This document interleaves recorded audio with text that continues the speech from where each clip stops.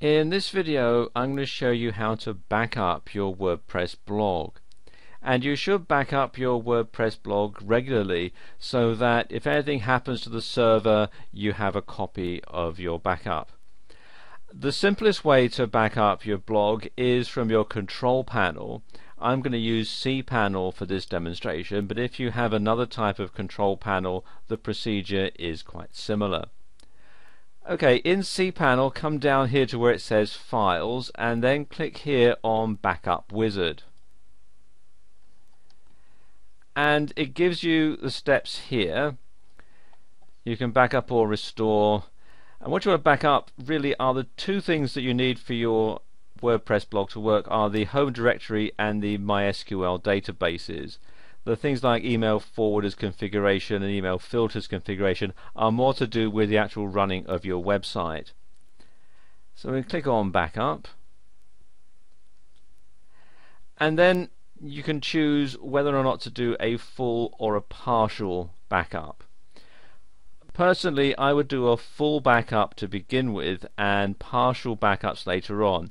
And as it says on the screen here, you can only use this to move your accounts to another server or to keep a local copy of your files.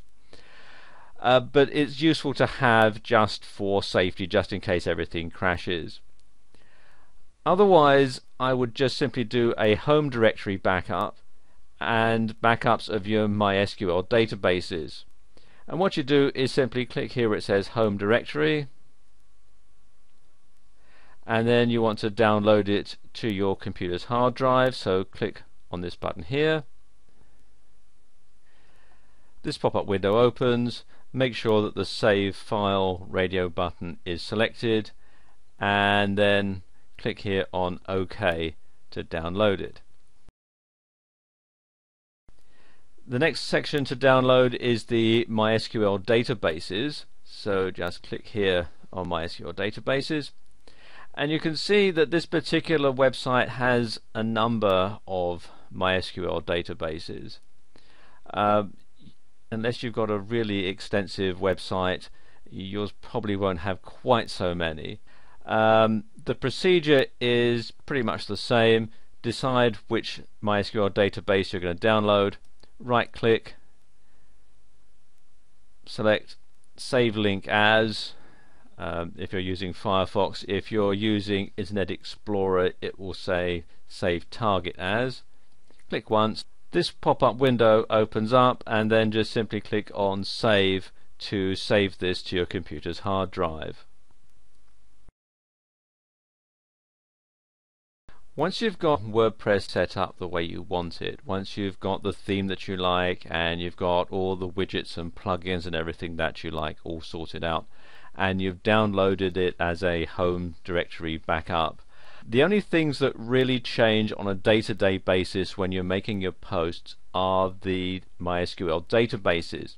Now you can go ahead and back up the MySQL databases from cPanel like I've just shown you, but there is an easier way of doing it, and that's by using a plugin.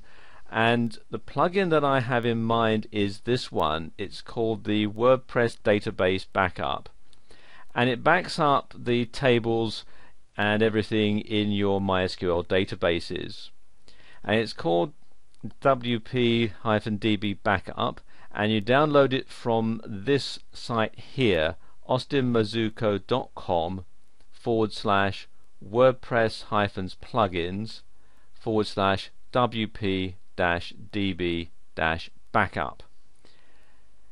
And you have to download this and install it manually and then activate it, and once it's done you'll see it here in your plugins menu.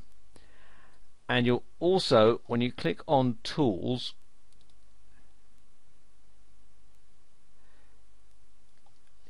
when it comes down to Available Tools, you'll see here it says Backup. So click on there to configure it, and you can see it will enable you to download your WordPress database tables. You can exclude spam comments from the WP comments and exclude post revisions from WP posts if you want. And then you have the backup options, what you can do is you can download it onto your server, download it onto your computer, or email the backup either to the email address that you've already got configured as part of your WordPress blog, or to any other address that you want, really.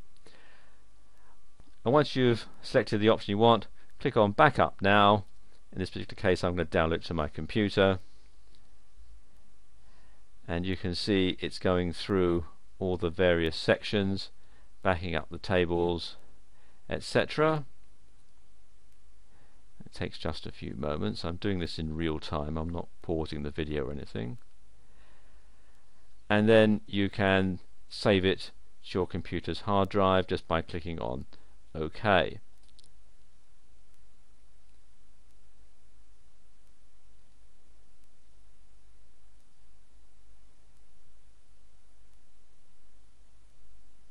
And there we go, it's taking a while to scan it for viruses on my computer. And there we are, all downloads are complete. The other thing that you can do with this plugin is that you can schedule a backup at a particular time. So you can then have the backup emailed to you as an attachment. This is alright, I suppose, when your WordPress blog doesn't have a lot on it, but after you've got, several years of comments on it or several years of postings, you might find that this file gets a bit big. But when you're starting out, it's not a bad idea to do this.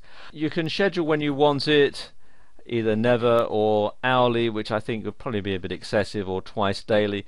For most people, I would think the two options that you'd want to choose will either be once daily or once weekly.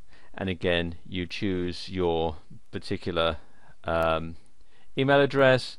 Let's say I want to have it done every week. Click here on Schedule Backup, and there you go, the Schedule Backup options are saved. One thing I would do, if you decide to change your theme or you decide to add some more plugins to your blog, you should go ahead and do a home directory backup from cPanel, just to be on the safe side. But this is how you can create backups for your WordPress blog.